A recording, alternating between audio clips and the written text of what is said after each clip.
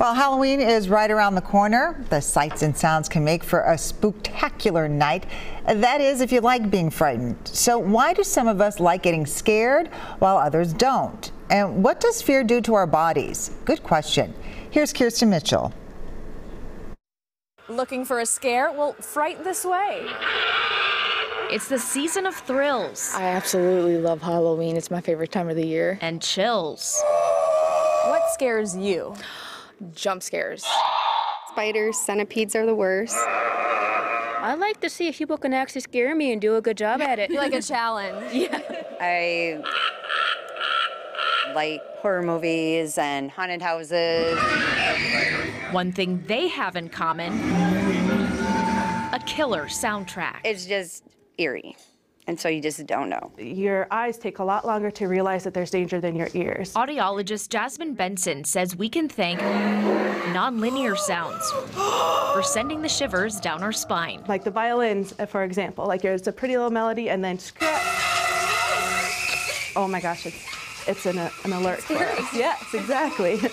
Things like that are more unnatural sounding are more frightening to us because we needed to be more aware of it to survive in the wild. So it's not the sound is actually scary in of itself, it's just that we are unfamiliar with it. Exactly. When we experience fear, our body moves into a fight or flight response. Child psychiatrist Dr. Jessica Cece says that adrenaline rush can be enjoyable. Ready? No.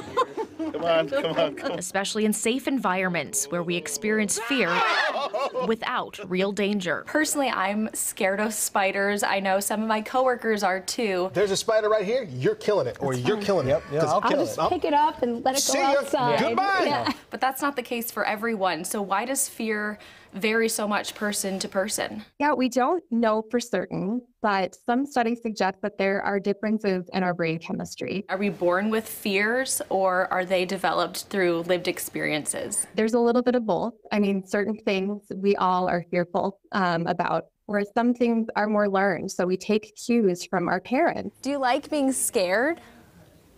You do?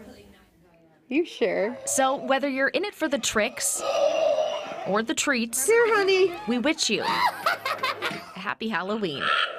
In Cottage Grove, Kirsten Mitchell, WCCO News. Dr. Cece also told us that repeated exposure to certain scary situations can actually reduce your fear through increased tolerance.